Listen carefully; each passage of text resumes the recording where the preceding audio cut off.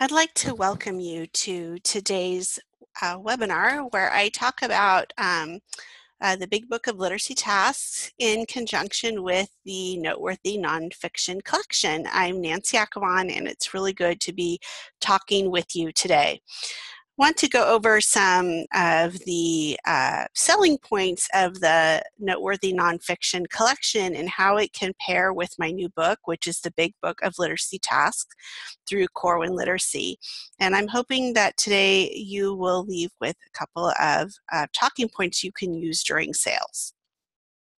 First of all of the work in my noteworthy nonfiction and in my new book, The Big Book of Literacy Tasks, focus on tasks that students can do which involves reading. My goal is to get books into students' hands so that they're reading and they develop their ability to read. The more books they have in their hands, the more they read, the better their reading gets, and so on. So that is the basis of all of my work, and that's the biggest reason why I created the Noteworthy Nonfiction Collection, and also why I write for teachers so that I can support their professional learning and their growth as they're working with their students. Core to the work that I've been doing lately is some research that comes out of Harvard that is called the instructional core. And you can see it here on the slide. The instructional core has three parts to it. It has the teacher, you see on the bottom left. It has the content, which would be the content that the state standards is asking for. And then it has the student and what the student is doing. In the middle of these three things working together, we see the task. And I talk a lot with teachers when I'm providing professional learning or I'm suggesting books for their classroom libraries, that the task should be that students are reading, and that when we are helping students learn new content or reach new state standards, students are working through their roles as a 21st century learner in thinking more deeply, writing more deeply, that they need to be doing more reading. So I talk with teachers a lot about the fact that tasks matter. And the tasks really show also in the Noteworthy Nonfiction Collections, because each one of the grade levels has a design to it. First, I went through a library website that recommended the highest quality children's nonfiction that was very recent. I worked very hard to make sure that the materials were up to date and that each grade level collection represented the best of the best that's out in the market right now for children's nonfiction. In addition to that, I put in the primary classroom sets a poetry book that relates to nonfiction, and I also put into all of the sets text sets that hang together in some way, and I'm going to talk about that in a little bit. But the reason I'm bringing it up now is it really focuses back on this work that I've been talking about with teachers, that tasks matter, and that increases in student learning occur based on the type of student engagement. And I really believe the student engagement should be students reading. Therefore, my creation of the Noteworthy Nonfiction Collection and me really working with school districts that I'm currently working with in order to get them to consider buying additional books to support their classroom libraries. I also talk quite a bit about the academic task, and when students are reading nonfiction, the academic task then becomes the act of reading, but then also the content that they're learning in the nonfiction books. I've strived that each grade level in the Noteworthy Nonfiction Collection has interesting academic tasks or interesting academic topics that would appeal to children at the various age levels. You will notice that the collection has a pre-K set as well as a kindergarten set. I chose to do this because recently in legislation in California, we have now what's called transitional kindergarten, and those teachers need different sets than just the kindergarten, than what the kindergarten teacher has access to. Likewise, there are many programs that are forming across other states because of the new focus on preschool education, and I provided the pre-K set for any kind of preschool program that might be looking at purchasing books, or any sort of developmental kindergarten that children might be attending before regular kindergarten or after regular kindergarten before going on to first grade. The other thing that we know from this research that I talk with teachers a lot during professional learning is whatever students are involved in every day in your classroom will predict their performance at the end of the year on standardized tests that states give. So therefore, if they're reading more and more often and with more breadth of topics during the school year, they're going to have greater vocabularies, they're going to have better fluency, and they're going to overall enjoy reading at much higher rates, which will make it easier for them to do well when tested. I really believe that what we do in the classroom should inspire creativity and passion. And I made it a goal in the Noteworthy Nonfiction collection that each collection would inspire creativity and passion and spark students' thinking, getting them ready to learn.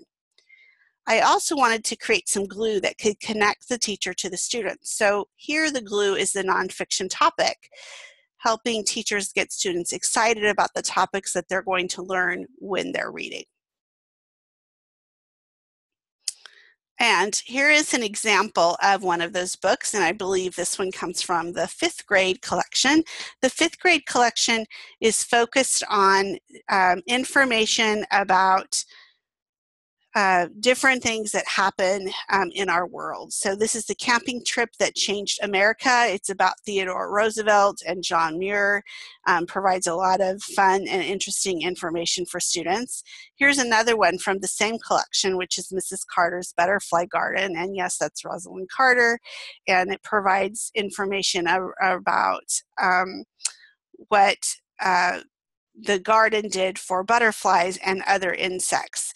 So these books are organized together because they're about things and people that have done something extraordinary or interesting in our world that we can learn about.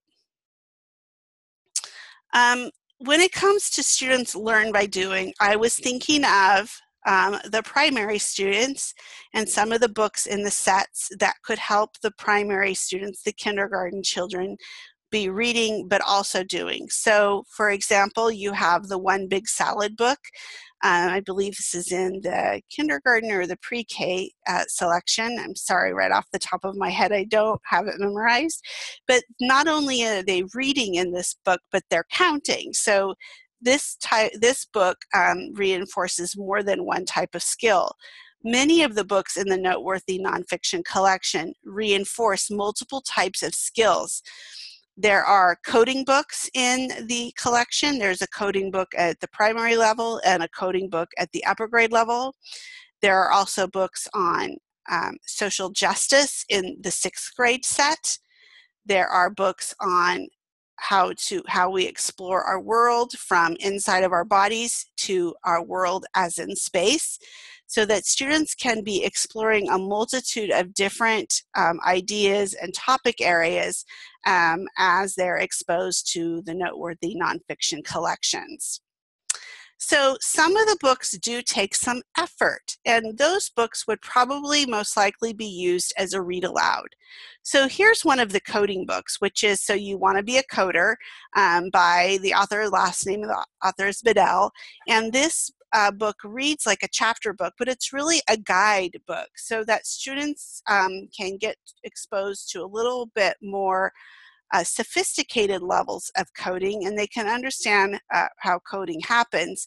And they're actually have practices in here in coding where they don't even need to have a computer with them to code, because they can learn how the binary language works, and they can just write directions down that would, if somebody read it, would like tell them what to do, something like how to make a sandwich or something like that.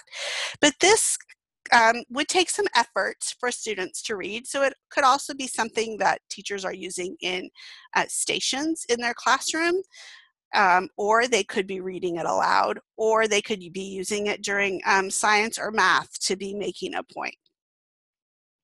Another book that would provide opportunities for students to do some learning for the younger students is a book like this, Natsumi Takes the Lead. And so this book provides some deep thinking for younger children, understanding that not just facts about elephants in general, but about the life of this particular elephant. So you'll see when you look at the collection that there is reasons for the books that are selected to be in each collection. Like I mentioned before, the kindergarten through the pre-K through second grade collections have a poetry book in them that are related to nonfiction. This is so that the students can consider nonfiction topics in a different genre. There are also at least 2 books in every collection, PK through 6th grade, that group together so that students can explore a topic within 2 to 3 books. They can explore those topics deeper. And each one of the collections also has a theme. The collections for younger students, the theme is about their world or their own bodies. The theme in the other grades changes depending on the grade level. So it could be information about outer space. It could be information about how our bodies work. It could be information about what people have done in our world. It could be information about social justice. There is an array of opportunities for students to do their reading. I want to show you a little bit from my big book of literacy tasks. So as you're selling the nonfiction, the Noteworthy Nonfiction Collection, you can also recommend this book. This book is not a narrative that teachers would read, but it's actually lessons, and there's guides in it for them to understand how to use the lesson. And you're seeing one of those guides here on the slide.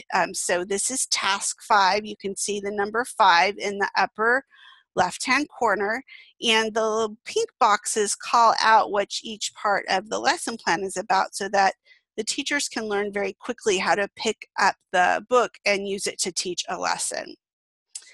In the book, there's also research for each and every lesson or task so that the teachers know that these are research-based lessons that are here and have a broad research base, not a narrow research base. And all of these lessons or tasks connect to books in the Noteworthy Nonfiction Collection. The book is broken up into 3 sections. One section is everyday tasks for reading, writing, and thinking, and you can see the table of contents from that section on the left. Then section 2 would be weekly tasks for reading, writing, and thinking, and you can see the table of contents on the right. And then the last section is section 3, and it's sometimes tasks for reading, writing, and thinking. And you can see that here on this slide. But let me go back. The reason I broke the book into 3 sections is because the task or the lessons increase in complexity, whether they are the everyday tasks, which are all coded in blue, as you can see this page is blue, or things that might happen once a week, which are coded in green, or things that you might just do once in a while, which are coded in orange. In any one of these tasks or lessons, the Noteworthy Nonfiction Collection books could be paired with any one of these lessons or tasks so that teachers could seamlessly implement the instruction with the book supporting it. So I want to show you what that looks like. Here is task 32, and it's called Thinking Small to Write Well. And you can see on the left-hand side, there is the section called your instructional playbook, and then it ends on the next page with watch fors and workarounds. So this section, the instructional playbook, tells the teachers how to teach the lesson, and the watch fors and workarounds make suggestions on how to support students who may be struggling, and the pictures on the page show teachers the student product, what it should look like, so they have a visual right there.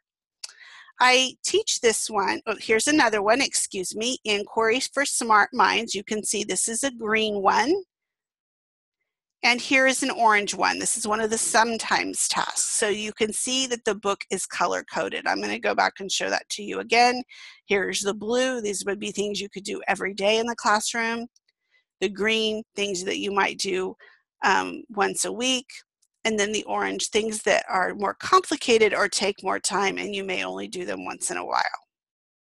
I want to highlight this one particular task or lesson, and it's number 24. You can see that there, sentence strip statements. And this is one task when I'm presenting at conferences that I use the books from the Noteworthy Nonfiction Collection to highlight how to teach it so that teachers can learn to use the lesson that I've provided along with the trade books that are in the library collection. So here's an example of what the student work might look like when they're done. But I do model with the book Poet of Science, which is in the Noteworthy Nonfiction Collection, on this task or lesson called Sentence Strip Statements.